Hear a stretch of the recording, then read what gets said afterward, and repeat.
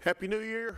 Welcome to the Public Works and Planning of January 4th in the year of 2022. I hope everybody had a great holiday, a safe and healthy holiday, and I look forward to a great and productive year, another busy year in terms of this particular committee. Do we have minutes to approve, Rachel? All right, I would like to call on Vice Chair Steve Piercy. Chairman Cush, I have reviewed the minutes and find them in order and move for their approval. All right, thank you. Second. Motion and a second by Shanto. All those in favor signify aye. Aye. All right, that motion carries. Highway Department, yes. I'm sorry, say again? Yeah. We welcome your presence, Mr. Brooks. Yes. How did the 6 or 7 inches of snow treat your department here the last few days? It was a little hectic. And are you ready for, I think, another blast on Thursday evening, it sounds like? Remains to be seen. Don't want to over project. Okay, I have a few things for you this evening. Actually, a few speed limit changes, and then speed limits, and then a budget amendment. We'll start with the speed limits, if that's okay. Yep. We were recently approached about the speed limit on Buckeye Road, and in an effort for to have consistency out there, we went ahead and did all of that little area, which would include Buckeye Valley, East Buckeye Bottom, West Buckeye Bottom, and Joe Brown Road. You may also see, I don't know what you're looking at there, but you may also see Jurgen Road. That's a separate area, separate issue. So we asked the Sheriff's Department for their recommendation on these, and after some back and forth, we have 25 miles an hour over the most part. There is one area where we're going to have 35 miles an hour because the road improves a little bit. There's not as many horizontal and vertical curves, so we felt like 25 was a little slow for that area. So this was approved at the road board this morning, and I'm bringing it to you tonight for your approval and consent to send it on to the full commission. We also have Jurgen Road that we had a request to look at Jurgen Road, and we did that, and we all consented that, the Sheriff's Department as well, we all considered that 30 miles an hour was appropriate on that. That was approved as well this morning. Are all 5 of these new postings or decreases to existing speed limit postings? Have these ever been posted, I guess, before with speed limits? No, they have not. Okay, that answers the question. All right. Any questions for Superintendent Brooks? If not, I'd like to have a motion to motion to approve. Second. To approve, and a second by Mr. Blair. All those in favor? Aye. All right, that motion carries. Continue on. The next thing is a budget amendment. This is a budget amendment where we're moving money around inside of our budget. We won't be going to our fund ending balance. This is internal in the existing budget. We want to decrease our state aid projects. 68,726 is the line item, and we want to decrease it by 215,000, and then put that into our other contracted services and our crushed stone line items. This too was approved at the road board meeting this morning, and just kind of FYI, the line striping has increased from when we prepared our operating budget this year. It's over doubled. So that's what's going on with the other contracted services there, while we're a little short in that department. So moved. Second. All right. Any questions? All those in favor? No, this is a roll call. Yeah, sorry. Rachel?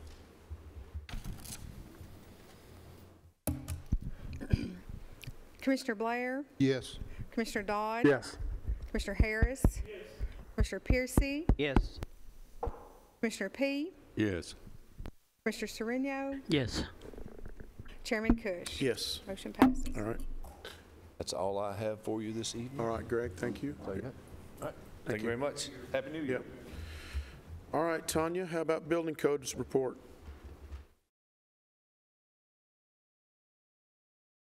And Happy New Year to you and your staff. Same to all of you. I did a big Greg Brooks, 6 foot tall. This down a little bit. All right, so for the month of December, we had 20 working days in December, and building codes issued a total of 264 permits. 65 of those were single-family dwellings, and that is down just a tiny bit from last month. However, it's down significantly from this time last year. This time last year, we issued just shy of 100 single-family dwellings, and this month we did 65. So I don't really have an explanation for that. Doug might be able to enlighten us a little bit when he comes up to do the available lot inventory. I haven't really heard anything negative one way or another out there, except that it's winter and maybe things are just starting to slow down a little bit. For a total revenue of $105,604, and we did a 1,730 inspections and drove a little better than 8,400 miles. And so if nobody has any questions on that, I will move on to development tax and school facilities tax. Everybody good? Yep. So school facilities tax in the month of December, we collected $396,926.50. And development tax, another $155,250.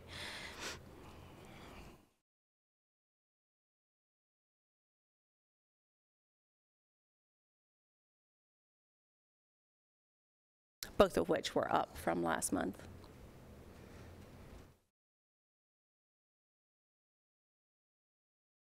All right, and if we don't have any questions on that, I will go on to zoning enforcement. And we had 98 zoning enforcement inspections this month.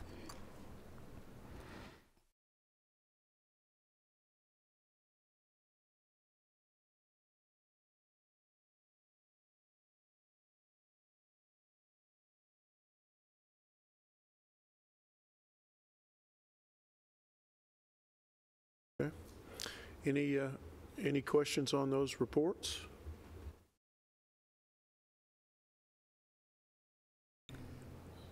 I am working on an annual report, just a kind of recap of 2021, but didn't have enough time to get that out to you today, so I'll continue to work on that for next month.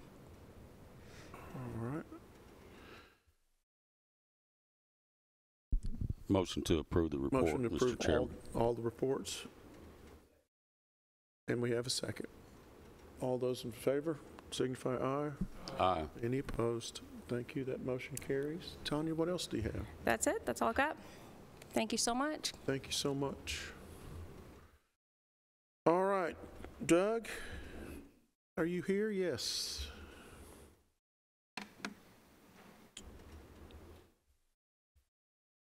Good evening, everyone. Happy New Year to everybody. Hope everybody had a happy and safe holiday season. To start our reports today, the first thing we'll discuss is the available lot inventory. You see that on your iPads. Our total available lots at the end of December, 675. As you recall, those are lots that have been recorded and are ready for building permits as we speak. That is up just a little bit from last month, not much. But I've also included in your report in the folder the development tax versus the schools facilities tax report. You'll notice that again, this development tax report, that number is going to continue to go down. That went down about 30 or so lots from last month, whereas the school facilities tax actually went up. We had 3 larger plats that were recorded. Now that one, of course, is going to fluctuate more as time goes on. That list will get larger. The other list, as those lots get used up and subdivisions get built out, will continue to decline for the development tax. But that kind of gives you an idea of how the available lots are broken up right now. So you're looking at about 135 available lots under the schools facilities tax, with the remaining 540 still under the development tax. As far as any words of wisdom as to why things slowed down this year so much as compared to last year, honestly, I really wish I could give you a little bit more, but I can't. I think one of the factors that's really starting to play a role is just availability of materials, affordability of those materials at the same time. I know that's playing a large factor into a lot of this, but that's about all I've got at this point. So. If there's no other questions about that report, I will go ahead and jump into our rezoning report. The Planning Commission considered 2 rezoning requests last month, one along Weekly Lane, one along Franklin Road. The one along Weekly Lane was recommended for denial. The applicant subsequently withdrew his application.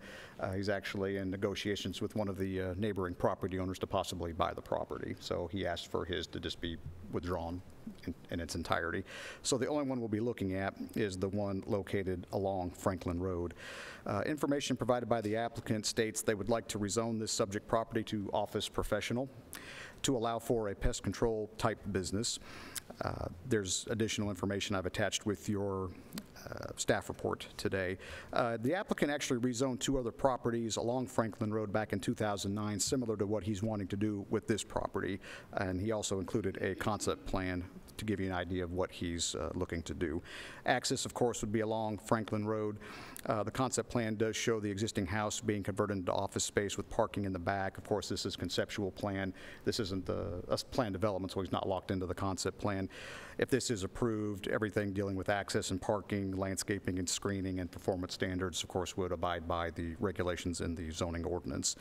The applicant answered several questions about the operation of his business, primarily about employee and customer traffic.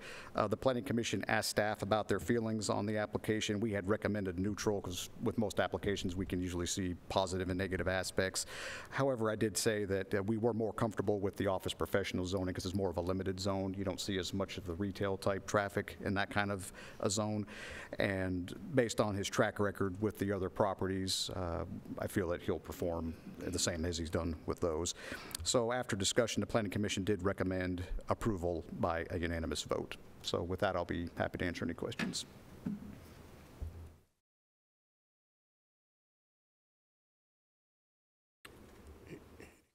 Any questions for Doug? Yeah, sure, Wayne. Did I miss that there's other office type on that street right there? On that side of the road, not so much. Now across the street, just down from it, going toward Veterans Parkway, the city's annexed property on the north side, which is zoned for commercial purposes. The office, there's more office zoning when you go more to the east. He zoned a couple properties that way, a couple miles down the road back in 2009. That's probably what you heard me referring to. But on this side of the road, it'll be the first one, but there are other commercially zoned properties in the area. And there wasn't There was no large opposition. No one spoke contingent? against it at the Wow, meeting. okay. Yeah. In fact, I got a phone call from somebody that owns property. It was either right next or right in the vicinity of where the property is, and he was all for it. So. Anything else? You may. Has nothing to do with this. Okay. I'm very curious. I got a call about how are we doing as far as rural areas, county development? Has that increased a lot more, or is it just mostly in the city limits? I mean, I guess. Talking about outside the city. Outside the city. Oh, well, I mean, you can see from the building permit reports, I mean, development in the unincorporated areas, I guess, is that what you mean when you say rural? Well, the reason I'm asking this is because a lot of that land out there is rocky. Yeah. And so I would assume that people are wanting to do a step system. A lot of that's what we say, yes, sir. And then my question is this, if it is a step system, what's the minimum acreage that they need for a house to build out for it? And I'm talking about a subdivision. Well, depending on the zoning of the property, of course, if they're looking to do like what would be considered a conventional RM subdivision, residential medium density, they would have to have at least 15,000 square feet on the lots themselves. Now, my understanding from CUD is that, of course, you know, they own and maintain the systems for the step systems. It's not feasible for them to lay out what they need to do for maintenance and whatnot if the subdivision's going to be less than 60 lots. So we'll have people call in occasionally. They'll say, hey, there's a piece of property here. It's about 20 acres in size or something like that. It could probably handle about 20 or 30 homes. Can I put a step system on it? I said, well, you need to talk with CUD, but my understanding is they need more of a yield before they'll really look into that. So they'd be stuck with conventional septic at that point, which they may or may not be able to get the same amount of yield. It's difficult to give you a direct answer to your question because depending on the soil types and the type of development they want to do, it can vary. You're looking at larger tracts of land, of course, but if you have good soil, your step system doesn't have to be quite as large to accommodate the same number of houses. But if your soil is more marginal, you would need more of it. So, if you have a 100-acre tract of land with good soil, you may be able to get away with 20 to 30 acres of a step system, depending on the number of units you want. If it's marginal soil, you may have to get 40, 50 acres to make it so that you can actually build houses. And so that's going to cut down your housing yield. Yeah. That's kind of a roundabout way of answering your question. I hope that I'm just helped. trying to get an understanding of somebody who's buying a large tract of land, it's rocky. What do they assume that they, with a step system, is it a minimum 1 acre lot or? That's pretty small. Right, well, and that depends on the zoning of the property, or if they're asking for a rezone to like a PUD. We've seen some of those planned developments that have, 7,000 to 10,000 square foot lots. A lot of the times they're trying to make up for the yield they're losing because of the fact that the soils out there may not be very good. It might be more rocky terrain like you're talking about. And I've had this conversation with people where, step systems don't magically create soil, because I've talked to some people that'll say, well, I know there's not much soil on there, but I want to do a step system. I'm like, well, that's not going to help you any. You have to have the soil in place to actually do the step system. So, there's a little bit of misconception with that among some people I've talked with. So to answer that question, Doug, if it's a real rocky site, for rule of thumb, half of it may be taken away by a septic. That's field. a fairly decent rule of thumb. Yeah.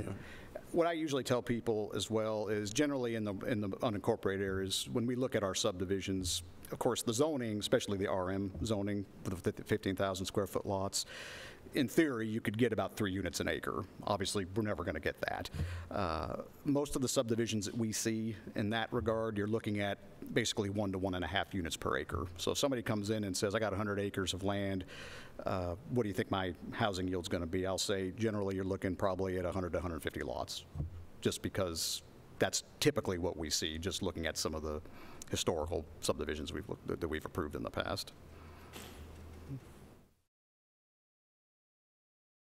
Robert? I don't know what it is. Y'all keep bringing up some of my pet peeves when we start discussing this, and step system happens to be one of them. And what my pet peeve is, you got a developer out there that's developing the property, and I don't have a problem with that, and I don't have a problem with them using a step system. My problem with the step system is how it's used. If you look all over the United States, these step systems have been out there, or sand filtration systems, for a long time. There's documentation from Washington State down to, I don't know about Florida, but I've read of different states. And in almost all cases, the land that the drip field is actually on is utilized instead of just them mowing it. They're using it for parks. They're using it to graze animals. And to me, we're wasting a valuable asset by allowing CUD to continue to keep this property and not be utilized for our citizens, especially the ones living in those areas that surround it. And that could be more green space if they would allow that. And what I would charge you guys on planning to do is look at that and see if there's something we can do to say, hey, y'all need to look at this and let's start using this as expanded green space for playgrounds, for walking trails, for soccer fields. And the other thing that I see and I have a problem with and heartburn is all this property has been deeded to CUD. Now, I don't have a problem with CUD making money because they're providing a service, but I don't know that they need to own that property. In years to come, what's going to happen? Where eventually we'll have sewer in a lot of these places. And what happens to that property after sewer comes in? Okay? But I would look at how those are being used. You know, like I said, they can be used for recreational purposes, and they should be. You know, every time we've had a planning session similar to what we had about a month or two ago, long-range plans, I've brought that up, and I've yet to hear these guys mention it. So I'd like for y'all to look at that, please. Great point, and we will. I don't know if this is a time and the place to ask this question, but with what Chairman P just brought up, we have several schools that have large step systems attached to them. Could some of that property possibly be used for a recreational area like a soccer field and utilize what we're using for the recreation for some additions to these facilities? And I'm just wondering, because in a school system, how many acres would a step system? Go ahead, Mr. Chairman. Well, what I was going to say, you know, these aren't conventional drip fields like you have in a sewer, At home, normal yeah. sewer. The water that's going in those drip fields is purer than the water that's in Stones River. It's already been run through purifiers, and you could drink that water. Just the thought of it, I don't like that, but like I said, it's clearer than what you're getting in the Stones River discharge. And that's why I say I don't see that there was a problem. I say some kid got rowdy and did get down in the line. I don't think it'd take very much to throw a little bit of dirt back over that line, especially when you're talking about water that is not got contaminants in it. Mm-hmm. That's why I say, yeah, I think it'd be a good idea for the school system to look at that and utilize those fields. You know, now terrain and slope and things like that, that have a lot to do with what's going on too. You know, you'd have to have it engineered. But like I said, it's clean water. All good questions that we'll explore in planning. All right, we need a motion for Doug's report. Motion to approve his report. And a second. All those in favor? All right. Doug, what else? That's all I Anything got. Thank you very much. Okay, thank you. All right, we have solid waste next. For those of you who don't know or haven't heard, Bishop is not here tonight. He has been exposed, as mainly half of his staff is out with COVID. So there's been a bottleneck at the convenience centers, to say the least. Haley Road was closed down today, right? So the mayor will give the solid waste report, and then we can ask the mayor questions. So, Mayor, you have the floor. Thank you, Mr. Chairman. Again, Bishop called. He wanted to know if we wanted him to come, and I said, well, since you've been exposed, I'd prefer you not to attend tonight's meeting. Things are on track. I believe maintenance will be finishing this week with his new office at the landfill. He'll be moving upstairs of that building where the garage is and be moving the whole operation out there. He is working with Middle Tennessee Electric to get electrical panels to where they can plug in the trucks who have diesels, and they'll need the glow plugs, be able to heat those motors when it freezes. So they're in the process of getting that done, but I think this is going to be a good move for them. Many of them are excited about it, all being out there at the same location at the landfill. I think it's a good move on their behalf. Outside of that, I know we've been overwhelmed. Each one of the convenience centers has been overwhelmed because of the holiday season with corrugated cardboard and everything coming from Christmas. And he's scrambling. I said this was a tough time for you to come on board, and everything's going on, not only between COVID, but also with the Christmas season upon you. So I think he's doing a good job up to this point. We'll we'll continue to monitor that progress. But he gets up excited about going to work every morning, which is good.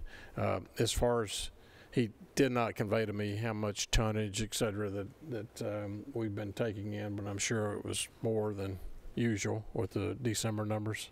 Are they on SharePoint? Yeah. Okay, It's on the so report, it should be on your SharePoint, the tonnage that we took in comparison to the last month.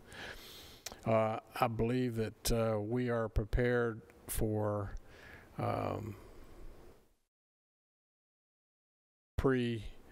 pre-bid hearing, and I think we'll hear from Mr. Bradley here in a little bit. He's on the calendar, but we've got pre-bid meeting scheduled on the 13th, and then on the 20th, purchasing committee will be opening the bids. We had somebody came by today and picked up specs. Probably have 8 or 9 different companies that'll be putting bids in on the 4 convenience centers that will be 2 will be remodeling and 2 will actually be moving. Rockville and Leanna will be remodeling weekly, and Walter Hill will be actually moving to new locations. So we're kind of excited about that opportunity and finally getting that going. Any questions?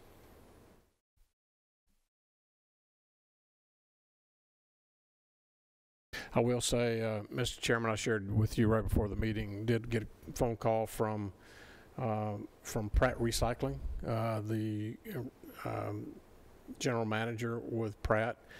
They've been out and looked at the 20 acres that we have on Singer Road and Florence Road. They're excited about sitting down with us, and they asked for a few more bullet points, which I sent over to Mike Hughes today, that they needed to get a topographical map. They wanted to get some information. One will be the title.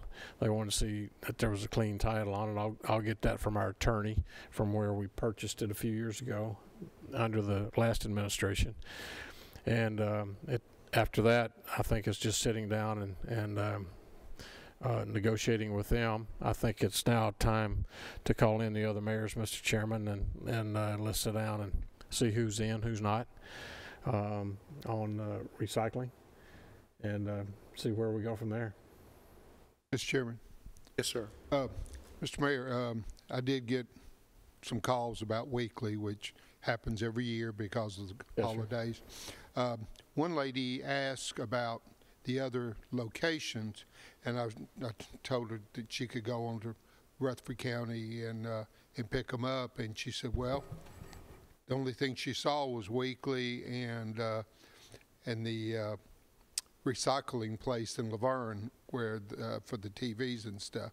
And so I got on my computer and started looking, and it was a tad bit confusing as to finding just a solid list of all of our convenience center. I didn't find a solid list myself, but I'm not that technologically savvy either. Is there a spot where they can go to find every location simply? You know, Commissioner, that's a real good point. Matter of fact, I asked Rachel to set a meeting up today between Ashley and with Cody over at IT. I think there needs to be some communication between those two as to who's doing what. There's some finger pointing between the two. I think we ended up taking the position that Megan used to have, who did our website.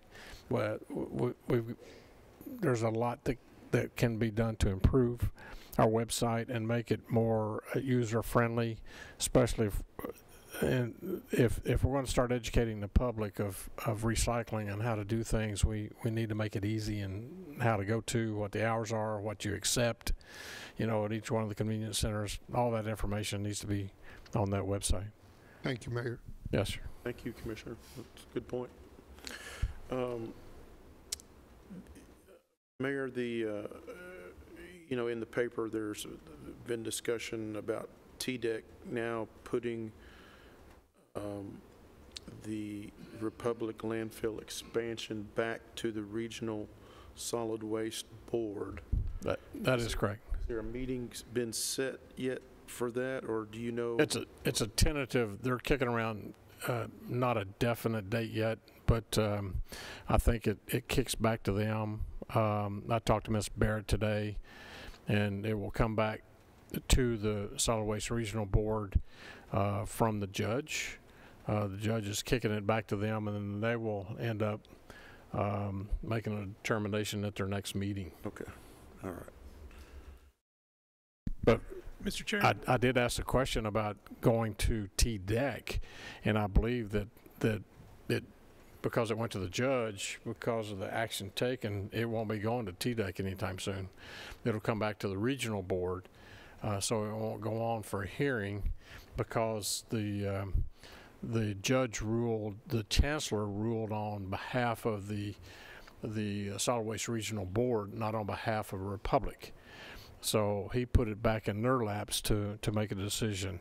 So their Republic is not getting granted their request for expansion of the footprint.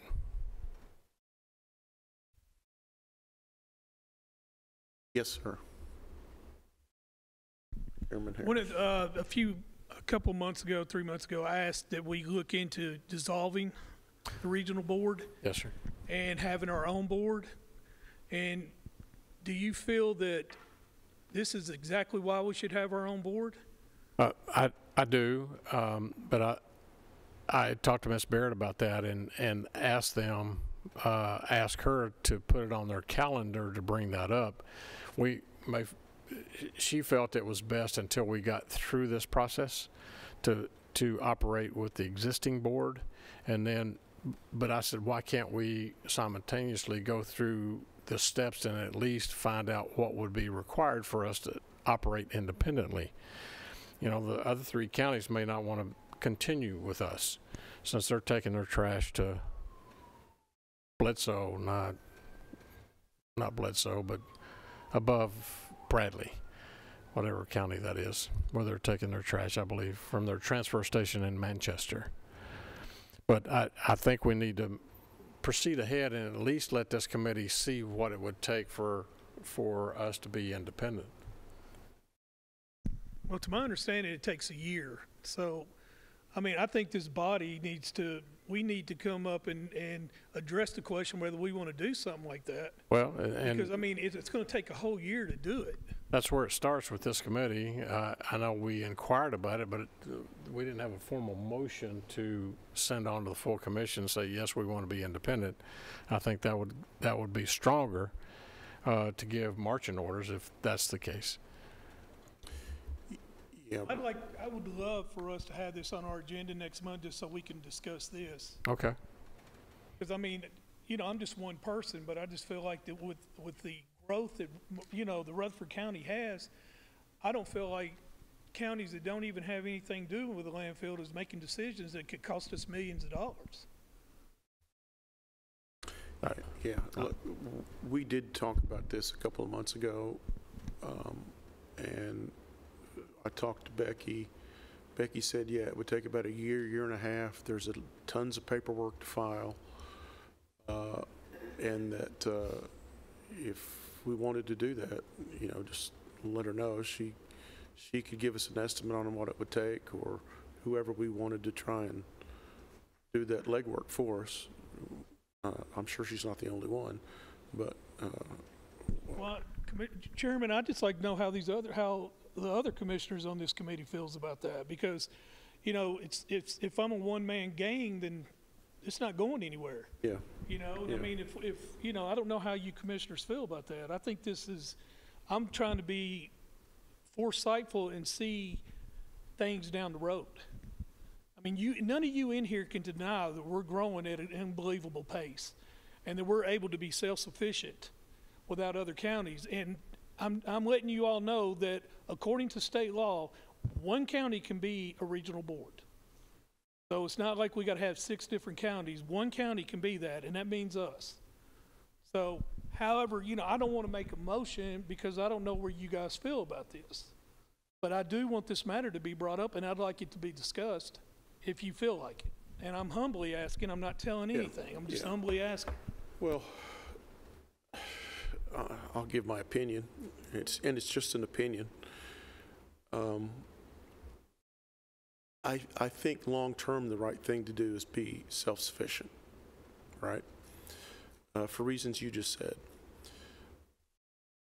So I'm willing to move forward and see what it would cost and get that paperwork going in a year or whatever it takes to have that done. The flip side is the counties that we're currently engaged with have been very supportive to our needs and wants, because we're kind of the biggest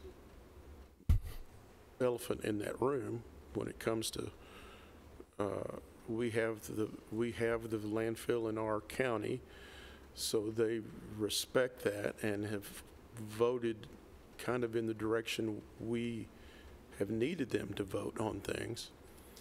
So for that aspect, it's run fairly smoothly. But who's to say that under different leadership in different elections, it may not be that run so smoothly. So for that reason, I would say having us to stand independently, we can set our own destiny and not have any surprises with a multi-county board. So that would be my opinion. I'm happy with the way it's worked till now, but who's to say, like I said, under a new regime in some other county, it might not be so smooth. Wayne? Mr. Chairman, when we talked about this a couple of months ago, I kind of got a feeling from the committee, whether correct or not, that we were of a consensus that we would want to be self-determining. So I found it to be a positive response at that time. Of course, I know we can look back in the minutes and see what was said, but at this point, I would think I would want us to be self-determining as well. Robert? Seems like I recall, Mac, when we discussed this before, as Commissioner Blair was saying, seems like he mentioned a county that had applied, and it was like 2.5 years, and they still hadn't got it. That was down in Savannah. That was in Savannah, Tennessee, that he was talking about. But I think politics got in the way of those because there were several counties involved as well, and more than what we have because they're much smaller counties. There's like 8 or 9 counties all involved in that regional solid waste authority down there. And keep in mind that if we are going to go that way, it may take even longer because nobody's ever done this. Since legislation created these solid waste authorities back in 1992, maybe, they've been created, but as far as successfully separating and creating a new one, I know it's being attempted down in Savannah, but if that's the direction, it may take a little bit longer because I don't think there's anybody at TDAC that was there back in the 90s.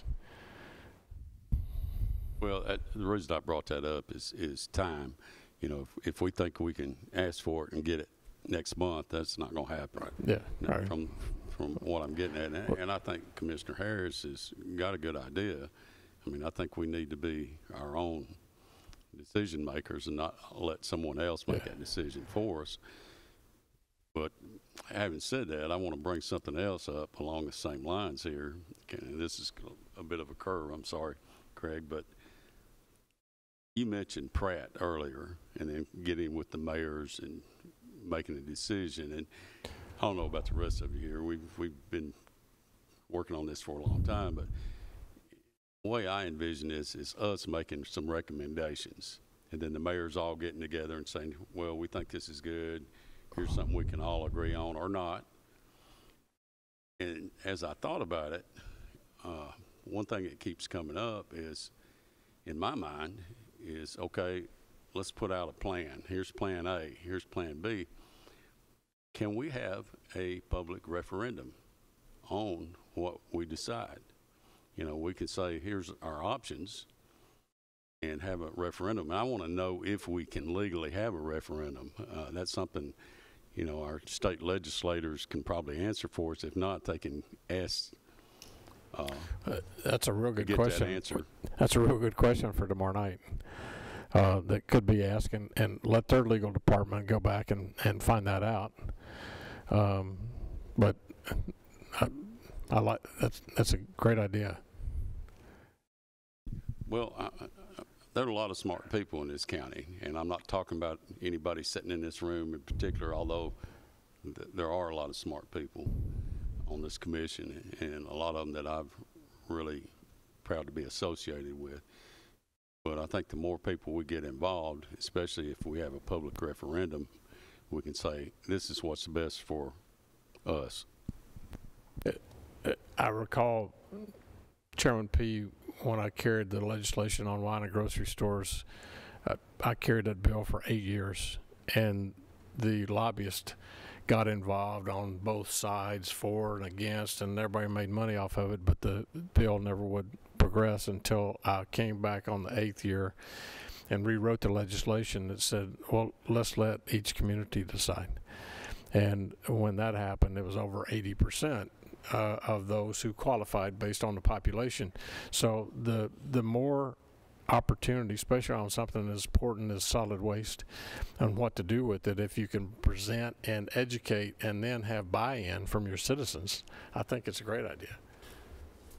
You'll have a better chance of passing it, and at least you won't have all the naysayers, because 75 or 65 or 85% of the people voted this is the direction we want to go. So that's a good question for tomorrow night, Chairman Harris. And you know there's going to be whatever we do, there's going to be a cost. So Sure. a lot of people would say, let's let the citizens decide if. We'd be willing to fund that, I believe. I know speaking for one vote on budget, I would definitely be willing to fund a referendum if it was called for. You have a comment, Craig? Not on that. But I want to make a motion. All right. I'd like to make a motion to allow Chairman Cush and the mayor to begin paperwork to creating our own board for regional representation. Second. Second by Bill Dodd. All those, yes. Just, I want to make a comment about this, and I've already said, I agree with Chairman Harris here, that, you know, it's best if we do that. But what you said earlier about this board, you know, this board, the other counties, I think, have bent over backwards to try to work with us, and I've been pleased with what I've seen from them. And I don't want this to reflect on any of those counties that have supported us in our endeavors to think that, you know, we don't trust them, we don't like them, or whatever their decisions. That's not the case. Right. You know, it's just a case of us doing it for ourselves. Well, can I respond? Yeah. I don't, Commissioner P., I am not, this ain't got nothing to do with other counties as far as do I, you know, don't trust them or whatever. This has to do with the fact that there's 12 to 13 votes and we have 4.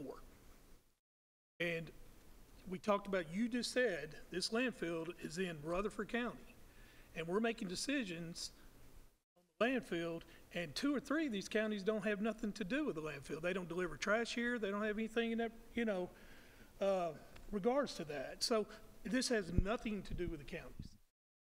I have no problem whatsoever with any of these counties. I just think that it's time for Rutherford County to start looking in the future and be self-sufficient. And we're big enough right now that we can handle our own board with the cities, municipalities, with chairmen. I mean, we all have an idea how to do this. It's not something that we're going in there, it's going to flip a, you know, coin. We know how we can do this, and we have the people to do it. It's time. That's why I'm saying it has nothing to do with the counties. So it's not a slap at any of them. This is strictly us being self-sufficient and start taking matters into our own hands, which is, we're responsible for that. Steve? For the mayor, did you not make the comment that Ms. Barrett recommended to wait on any decision like this? Yeah, yes, Commissioner, she did make that comment, but, you know, she's on that board, but I personally don't see us running simultaneous tracks on this and let them continue to do what they're doing. We give them their full support, and we can start doing some legwork behind the scenes to see what it's going to take, because they'll be making a decision sometime in the spring, let's just say in the next 90 days, I would say. But if it's going to take over a year and a half for us to move in that direction, but we need to be prepared instead of starting after they finish it. That's just the way I see it. Rather than take the chance of jeopardizing their decision, like Mr. Harris said, there's 3 other counties, they don't bring trash down here, so why would they really be concerned what happened? I would recommend waiting the 90 days rather than jeopardize our faith with the other 3 counties. Because, just to put it, I can't put it politically correct, we're a lot larger than the other 3, and we're kind of different. About as far as I can go there. I'd really love to see it put off, you know. The last thing we need to do is jeopardize what we've got going now. And if the judges send it back to that committee, and they look at it and they say, hey, we've seen where Rutherford County's want to jump out of this committee, we'll just jump out too, let them do whatever they want to with the expansion. It wouldn't be a good situation. But that's just my thoughts. I'm for what you're wanting to do. I think it needs to wait until they make their decision that the judge sent back to them. What would it hurt? 90 days. Said another way, you just want to let sleeping dogs lie for a minute until the heat's off. Right. There's no need of stirring a pot that's cooking in your direction. Well, first of all, if we started today, right now, and everything goes our way, we're still looking at a minimum of 12 months. Nothing we can do. That's in the law. It's 12 months. And it could be longer than that. So I don't think our actions tonight is going to jeopardize or influence anything that happens within the next 90 days of this board meeting, or the next 60 days, 180 days, or 360 days. That board will be able to react on this, and we can still have exactly what Commissioner Piercy's talking about, and we go ahead and start making arrangements for us to go in our own direction. I do not see us in any way jeopardizing the decision of the regional board that's coming up within the near future. But I don't see why we need to delay this in any capacity whatsoever, and then we should go forward with it. Because I'm telling you, minimum of a year, and that's if everything goes good. And it could be longer than that. But I think it's time that we start going in that direction. Anybody else have strong feelings? Just that that our mentality needs to be that it's an exploratory endeavor at this point. And it's just because of our size and our desire to be self-determining that we're looking for at that avenue down the road. And if that conversation comes up between in the board there, that our representatives could explain that this is just something that we're exploring at this time. Mr. Chairman, could you take maybe deflect some of that off by asking our delegation tomorrow night? I think if we task them and ask them to do it on our behalf, they have a very robust legal department for the legislature, and I think that their legal department, working with TDEC's legal department, it could help expedite getting that information intergovernment to intergovernment departments compared to at no charge to us. We just ask our delegation to ferret that out and tell us what it's going to take. We sent across the street, our attorney firm is by the hour, and they start from ground zero without any questions of where to ask, whereas you have attorneys who work for the legislature who specialize in environment, and they can talk to the other attorneys at TDEC to start pulling all the code and et cetera to let us know how we need to proceed.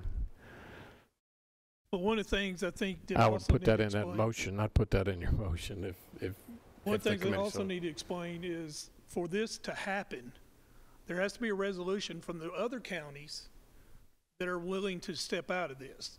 So, They would have to have resolutions as well. had to have resolution, so this is a process that's gonna take a while. Yeah, because they I have to don't join. foresee them doing anything to stop Yeah. that, but I'm just saying it takes a while to do that, and we know how local government works. Now we'll be dealing with 6, 7 other different counties, so I think this process will take longer, and I think the decision concerning the landfill by the regional board will happen way before this would even become, for us to have a full vote on it. So I don't see no reason why we don't start this process. And also, gentlemen, you also have the power to vote this down if you don't want to do this when we get there.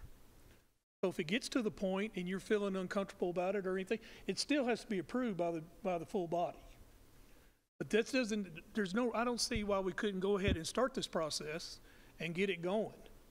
Because I'm not talking about any other county, I'm talking about self-sufficiency, self-determination. That's a great word, Wayne.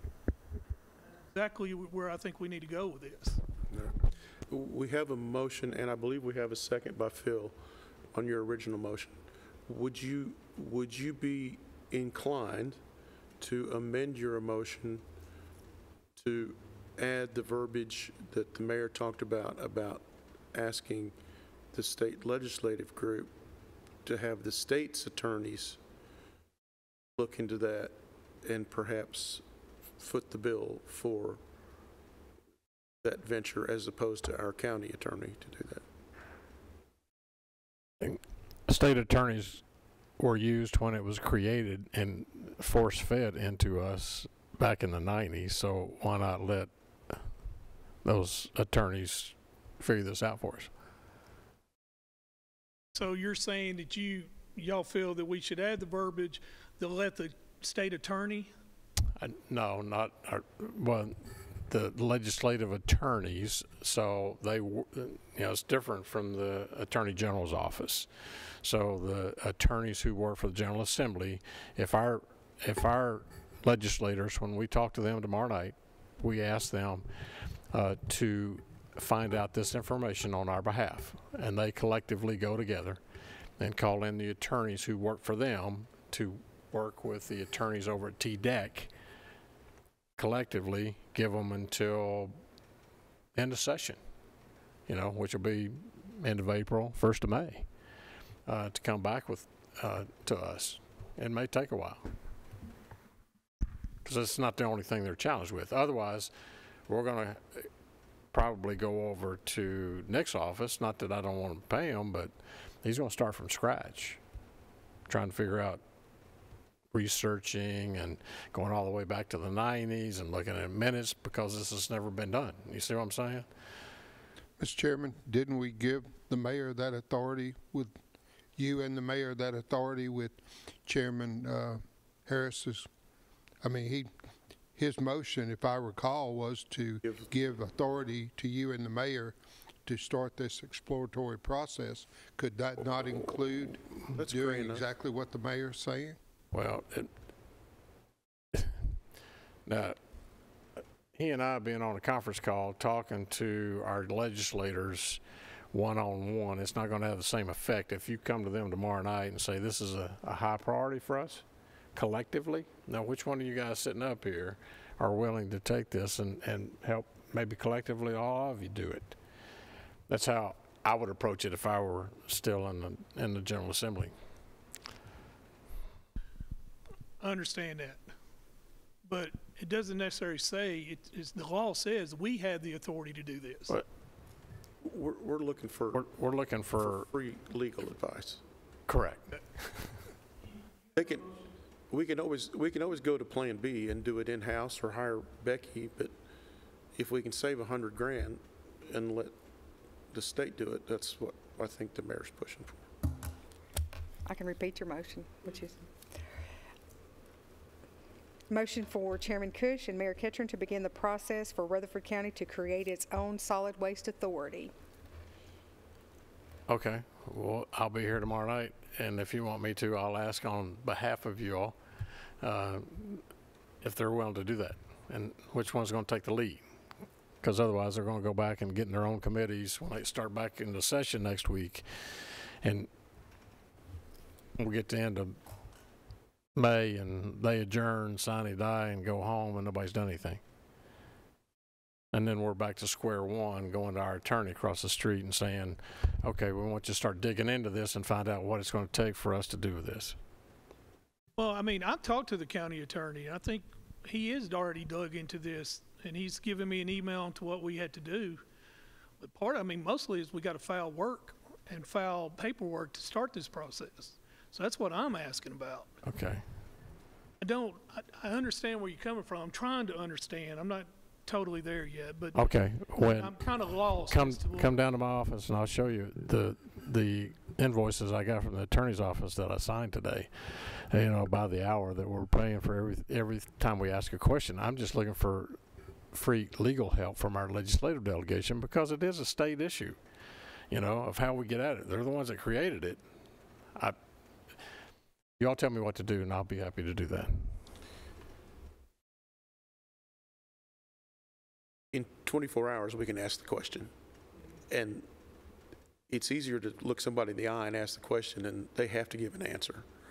So in 24 hours, we'll have some clear direction on whether they say, sorry, man, we're not interested, or... Tomorrow night, we'll know. Yeah, so we need 24 hours. So I think we can vote on your motion as is. We'll still ask the question tomorrow, and if we get nowhere with it, we still have other options to explore with Becky or somebody else, with our own in-house attorney or going out to an environmental somebody. Well, I agree with you and the mayor. I mean, I agree what we're trying to do here. I understand what you're trying to do here. I'm just simply saying we should get this process going. That doesn't take anything to get it going, to file paperwork or look at, I mean, would you agree? I mean, yeah, I'll address the delegates tomorrow on my meeting with them on this. And I think the question I'm going to ask is, can you look at helping this county expedite to let us know how we can form our own regional board? Does that sound? Yes, sir. And ask them which one's willing to take the lead. Yeah. They'll all nod and go, yeah, we'll help you. And then it'll be over. They'll be asking the same question this time next year. Well, I Only remember because I've been Chairman there, Cush okay? asked a question 16 about it. years of playing that game, I know how they do. Well, I know my first year we asked them about impact fees, and it took 3.5 years to get that done. So Okay. I understand where you're coming from, but also, I got to look forward. I can't look backwards.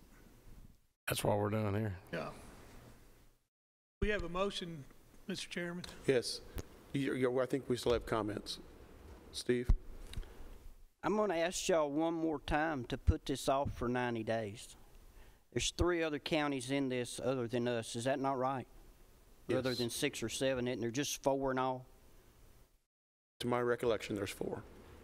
I'm going to ask you the last time to put it off for 90 days, and I'm going to request a roll call vote on this decision. Because if it goes the wrong way, it's going to be bad on me and my district, because we sit on the landfill. That's all I've got to say about it. All right. I'm not against the idea. I'm against the hasty of moving it before they make their next decision. Which we think could be in April or May. Yeah. Okay. All right. Any other comments? Yes, Chairman P. I tend to want to go ahead and vote on this, but I think what Mr. Piercy is saying has got some merit. So I'm going to offer an amendment that we have the mayor go ahead and talk to the delegation, but to not instigate the move for 90 days. That's a amendment to his motion. He's wanting to say, the way I understand this motion is to go ahead and file the paperwork tomorrow or whenever. And what my amendment would say is let's wait 90 days before we actually amend it. I think we can go ahead and ask the delegation if they can pick it up and go with it. But as far as filing paperwork, wait 90 days. Okay. All right. So do we, refresh my memory, do we need You'd have to have a second. Amendment. So we needed a second to hit that amendment. Okay, we have you've seconded his amendment, no, okay. We need Steve has a second to that amendment.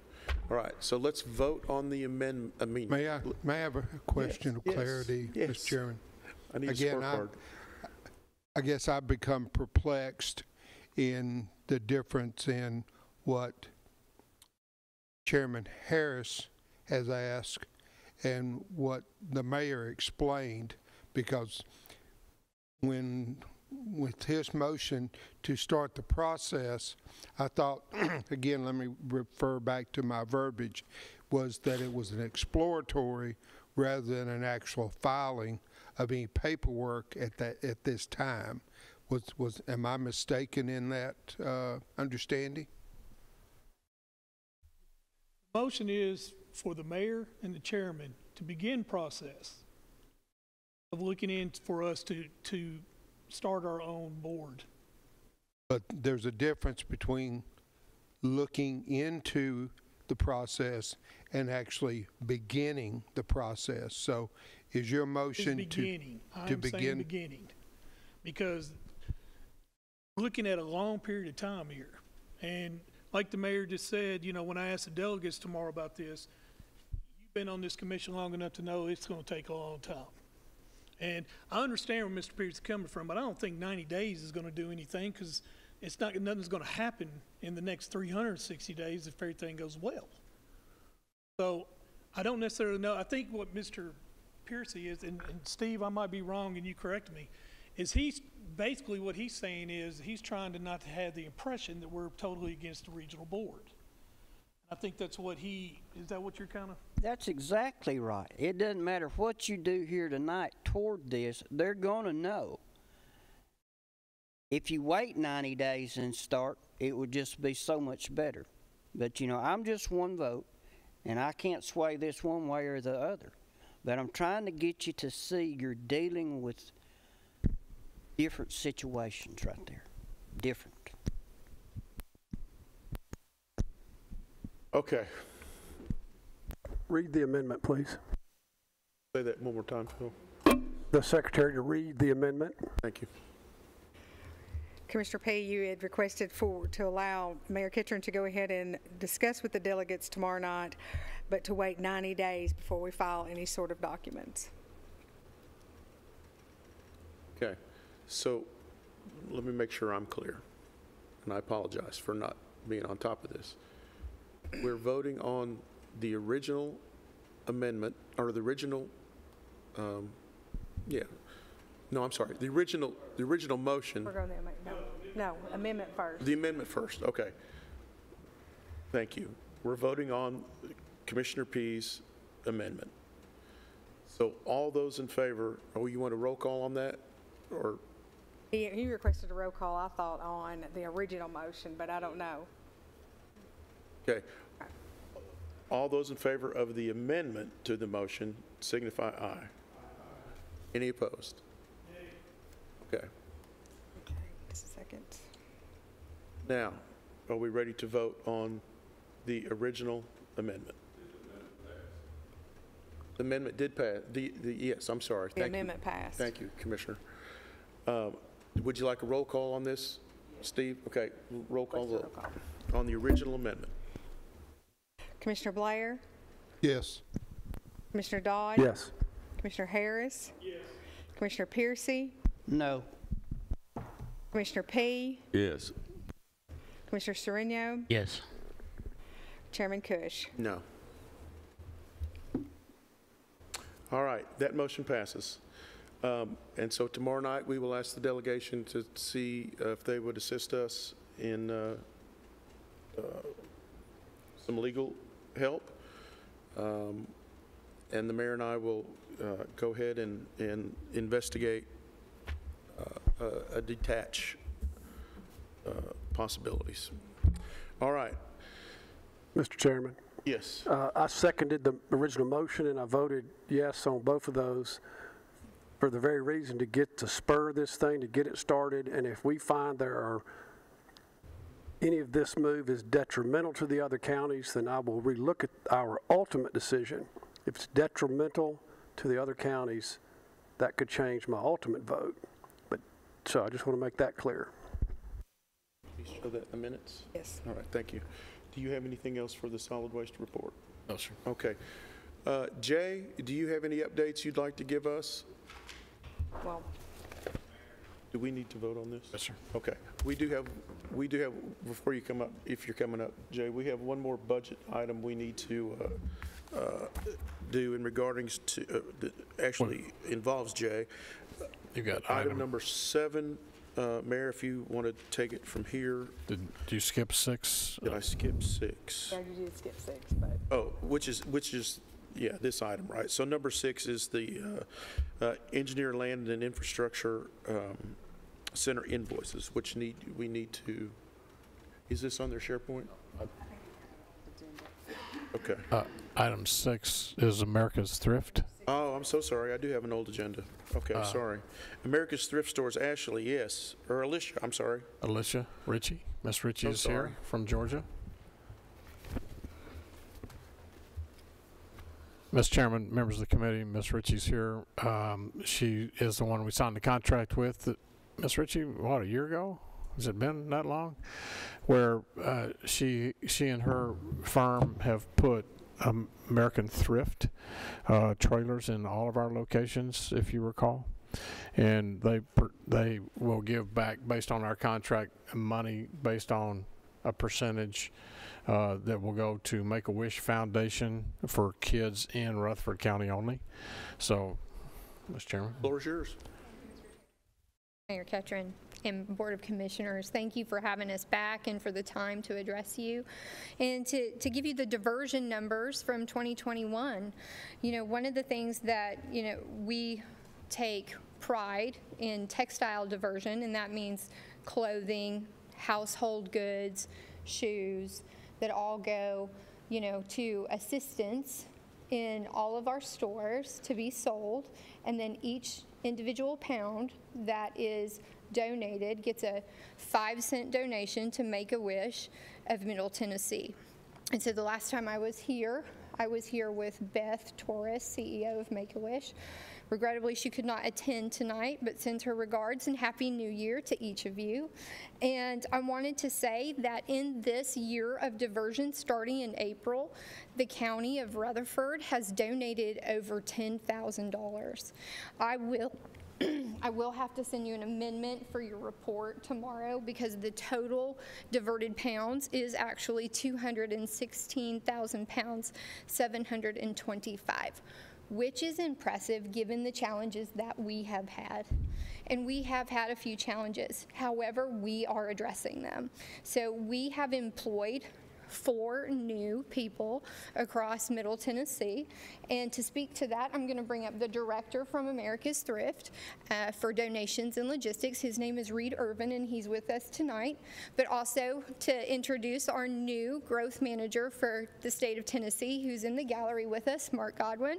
You could say hello. He will also be a point of contact and lives here in Tennessee as a resident. So Reed, the floor is yours if you'd like to address the county commissioners about all of the changes that we have going on with America's Thrift. Of course. Hi. Done. I didn't realize I was going to get called up here unless I had questions, but thank you for the time and for having us. We have, over the past year, we've grown significantly. We, at America's Thrift, employed a group called Buxton, and Buxton is a consumer intelligence company, and so we are in a growth phase with our company, really trying to rapidly expand. We have 24 stores across 5 states, and the Buxton analysis that we ran told us that the biggest opportunity, the biggest white space in our footprint was in the Metro Nashville market, specifically in Rutherford County and Murfreesboro. So they've told us that with our expansion, they see that we could put upwards of 10 stores in the Metro Nashville market. And so we have taken a real focused approach on strategically growing the market and trying to put the right people in place here. Alicia mentioned that we have had some different issues with service. I'm sure any of you all that run businesses or employ people can appreciate some of the challenges that we've had trying to employ people and keep our site staffed. So we are diligently working on that. We have hired a new leader of collections and logistics, and basically that person at America's Thrift Store is in charge of every single one of our regional logistics managers. We have 8 of them across our 5 states. And so I believe he was at the meeting last month. Yeah, last week? Okay. And his name is Todd Gross. He's local to Nashville. We've also employed someone named Frank Abita. He is in Rutherford County. He's our logistics analyst. We hired a brand new what we call our area donations and logistics manager. He is based out of Murfreesboro, and he is starting on Monday. So, and then we moved Mark Godwin up here too. So we have moved basically 4 managers and a leader of our entire operational footprint up into the Metro Nashville, Rutherford County market to really focus on the service and expansion of the logistics that we have going on up here. Tomorrow, specifically, we're conducting interviews in Smyrna for some of the convenience centers attendants that we have with the Rutherford County Recycling. So very excited about that, really excited about the future. We just finished our year, and looking back at the year, we grew 76% in Middle Tennessee in 1 year. 76%. That's incredible. You know, almost doubling what we collect, and as Alicia alluded to, all of those collections go to make a direct contribution to Make-A-Wish of Middle Tennessee. So a lot of people get kind of confused or mixed up. They think that what we sell in our store somehow then goes back to contribute to the charity partners that we represent, but that is not how our agreement with our charity partners works. It's solely based on donated pounds, nothing more. So it has nothing to do with what we do in our stores. It's all about what people donate. That's why the relationship that we have with Rutherford County is so important to us, and it's so important to Make-A-Wish. And so for that, wanted to just thank you for the opportunity to work with you all and to build that relationship with you all and to work here in Middle Tennessee. So I'm really excited about what we have going on in terms of bolstering our infrastructure around logistics. We came up here and we grew really fast, and now we need to come up here and support that growth with a bunch of logistics moves. We're adding trucks. We are searching for a brick and mortar location that we can have our own facility. Currently, we operate out of trailers that we rent a space and we load everything into trailers. So we're looking for a brick and mortar location, and we're in the process right now of identifying locations where we can open a retail store. And Rutherford County, a couple cities in Rutherford County are top on the list on that. So very excited, open for questions if any of you all have questions. Mr. Chairman, if I may. Yes, sir. Are your financials a matter of public record? They are not a matter of public record. We're owned by private equity, so I mean,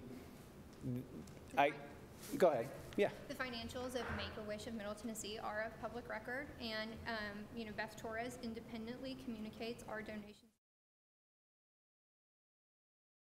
But as far as a comparison to your entity and possibly Goodwill as far as where the proceeds go. Yep. You know, as far as a lot of the times we hear that there's so-called entities that give back to the community, but there's such a high amount of profits going to administration. So it's been a while since we heard your presentation, and I think you addressed that at that time, but I would like to hear again, since this partnership seems to be blossoming, if you will.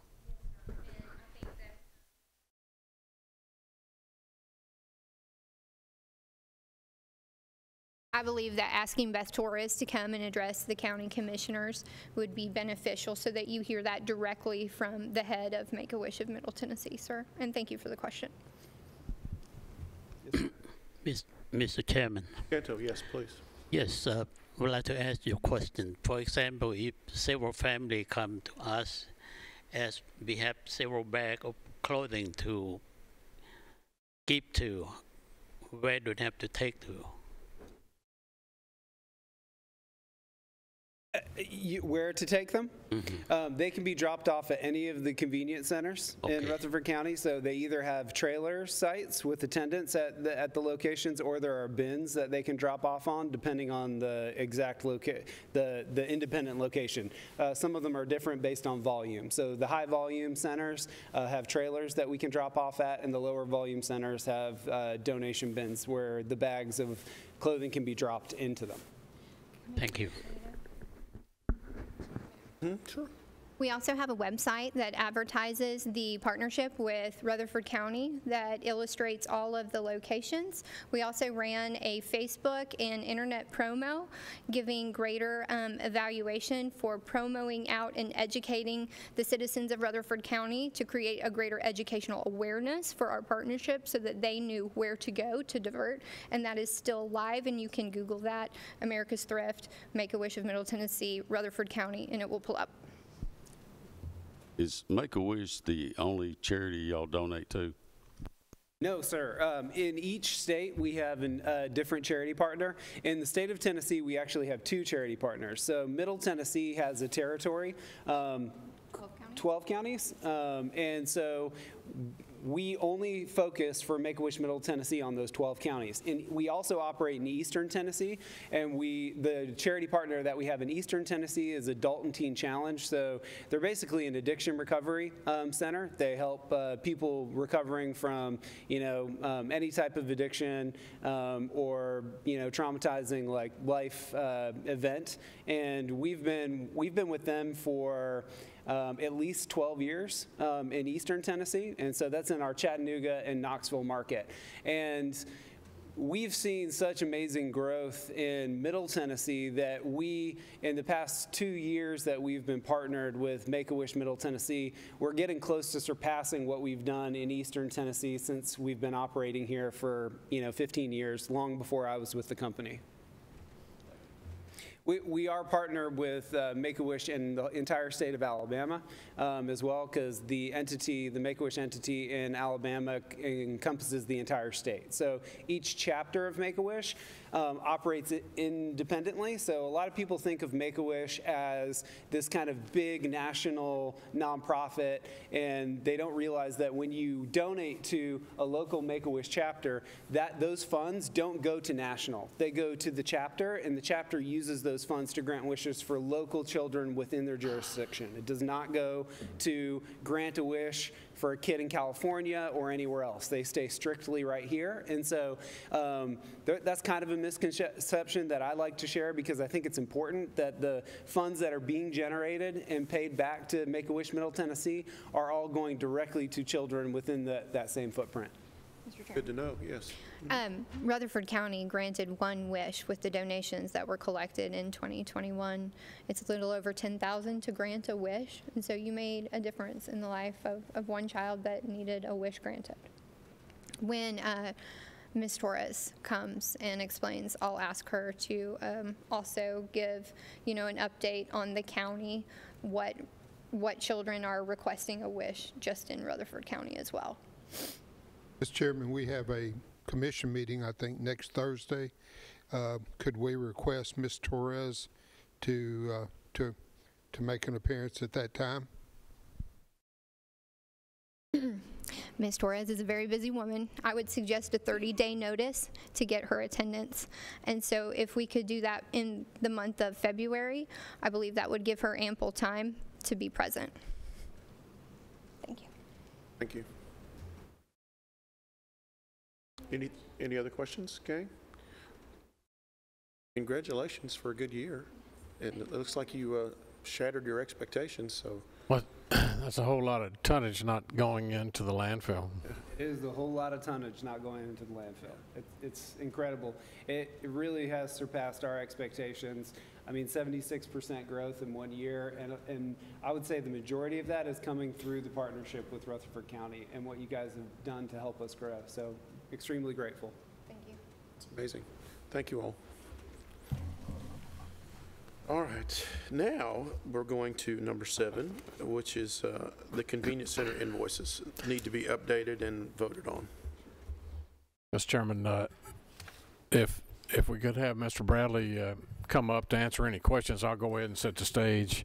I received invoices from Energy Land Infrastructure, $12,610 for Leanna, $10,702 for Rockville, $12,475 for Walter Hill, and $2,302 for Weekly, for a total of $38,089.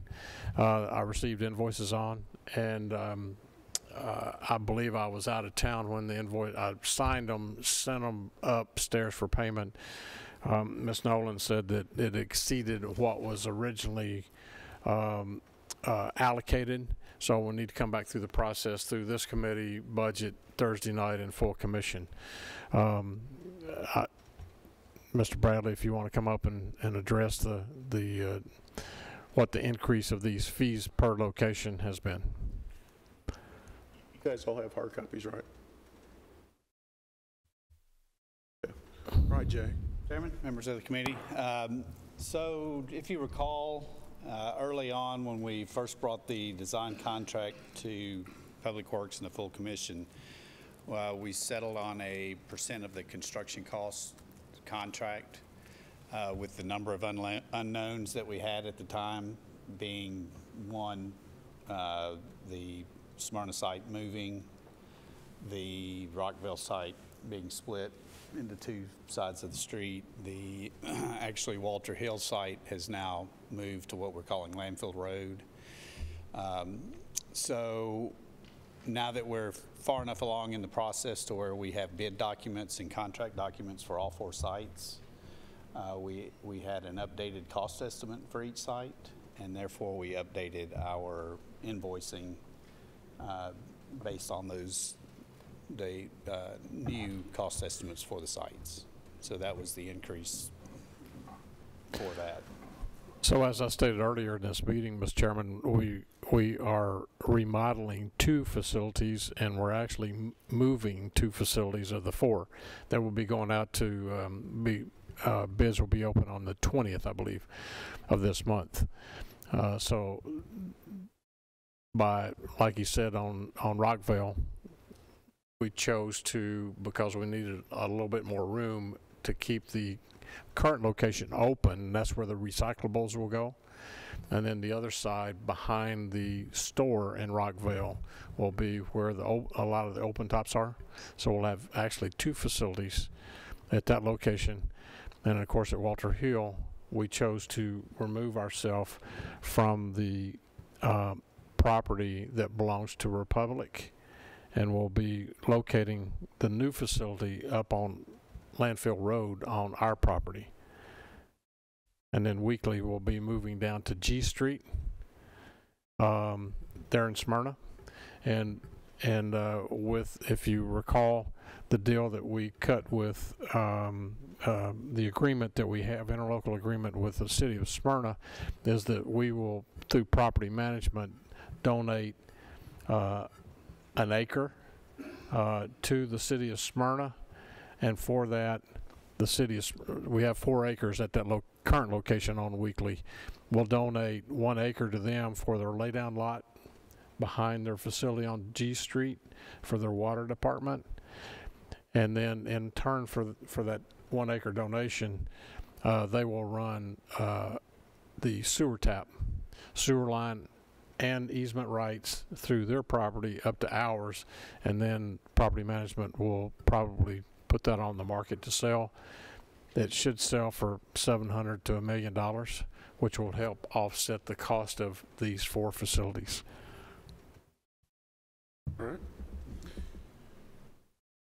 Yeah, so looking back at Lisa's email, the original, we had approved $210,000 to ELI.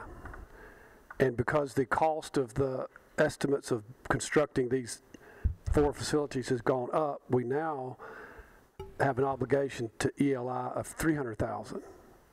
So what's before us now, Chairman, is to add $90,000 to the original approved fund. Is that correct? In a nutshell. Would you agree with that, Jay? Yeah. I make a motion to increase the contract with ELI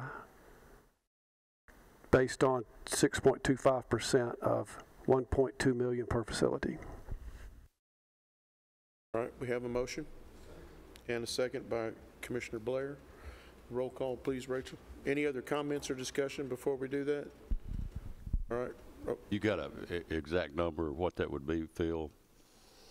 Did you have an exact number? Or you... 90,000 in addition to the 210 we've currently approved. So it's an additional 90. Do I need to talk about where it comes from, or? Yeah, we'll flush it out at budget, so. Commissioner Harris? Yes. Commissioner Piercy? Yes. Commissioner P? Yes. Commissioner Sereno? Commissioner Blair? Yes. Commissioner Dodd? Yes. Chairman Cush? Yes. Motion passes. All right. Nice job. And Jay, just to be clear, I want to confirm the mayor's thought process. There is a pre-bid on the 13th, and is that a mandatory, do you know? Okay. And then hard bids are due on the 20th of January? Okay, all right. And the pre-bid is where? Here, 205. 205? Okay. The 13th. The pre-bid is January the 13th. Do you know what time of day, Jay? 2 o'clock, 2 p.m. And then bid opening is the 20th, also at 2 at room 205. All right. And you have approximately... Purchasing at 2? No. No, purchasing 4:30. 4:30, okay. On the 20th. Yeah. Okay. 4:30, purchasing committee will meet and the bids will be open at that time. Pre-bids at 2. That's correct. And approximately how many have pulled plans? Out.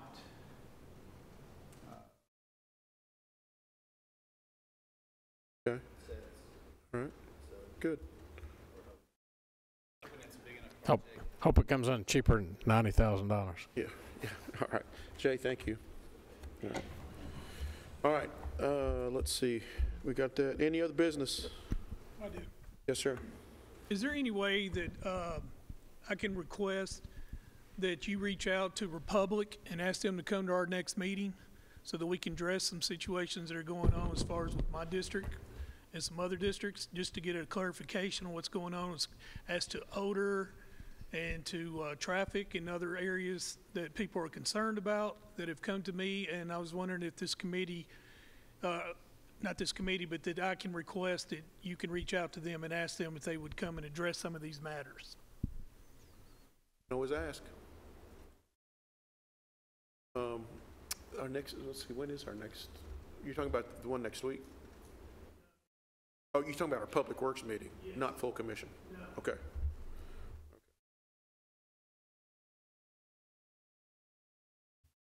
And when they ask, you're talking, I can, with a straight face, say, Citizen complaints. Transportation, citizen complaints, odor, traffic. Man, I'm not trying to beat them up. We need to, I mean, we need to what they're, Its constituents have asked, and then it's my job as their commissioner to bring this up. And I think that they, should let us know. It should be something that we should be doing all the time anyway. yeah, So, it shouldn't be a surprise to them. I understand there was a few odor outbreaks not long ago that were fairly bad. Okay. Steve's going, yeah. All right. Any other business? Shanto? I do have. What about the training tomorrow at Yes. 9 o'clock? I think you all got an email, perhaps. I think it was from TDEC. It was a solid waste workshop that is the Murfreesboro location. There's multiple locations. There's one in Murfreesboro tomorrow, beginning at 9 a.m. at the, what was it, Shanto? The Bishop? No. Yeah, I wrote it down here somewhere. What was it? Blanton Drive, 2022 Blanton Drive. Starts at 9 o'clock. I'm not sure how long it lasts, but you guys remember seeing an email 3 or 4 weeks ago? Okay. For those interested, just show up, I guess. I don't know that you have to RSVP. Okay. And it's a TDEC workshop, and they said if you can't go in person, they're going to tape it, and you can access it later at your own leisure. So that may be the thing to do. So, all right. Anything else?